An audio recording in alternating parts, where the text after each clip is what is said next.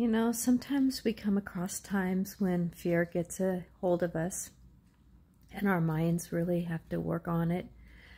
But remember that, you know, when your mind is really kind of going over and over again about something.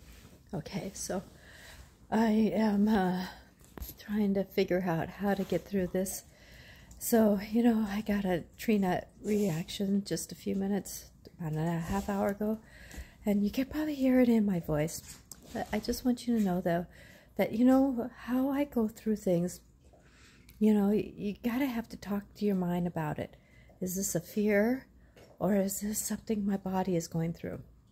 So remember, though, that, you know, as you're going through things, you gotta trust the process and, you know, be proactive, yes.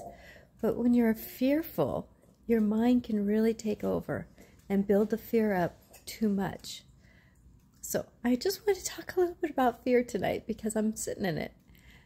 Be you and trust. Get grounded like I'm doing. Ground myself, breathe myself through, do my work, do what you need to do. But tell your mind, we got to calm down now. We got to calm down now. We got to calm down now. Because of the fact that, you know, as we're going through life and we're doing our negotiations, you know, things come up and it triggers your fear like that.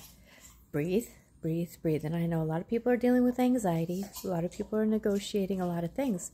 But at the same time, though, talk with your body, talk with your mind, talk with your emotions, talk with who you are. And know that, you know, we get reactions from things, but yet life is life, right?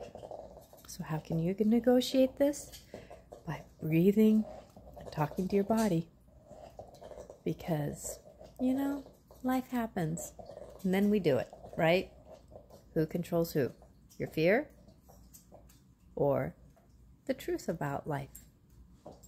So, be you. Know that you're loved. Feel you're blessed. And I'm grateful for every one of you because you all are doing the better you can. Blessed be to you. Natasha Venter, AngelicClarifications.com.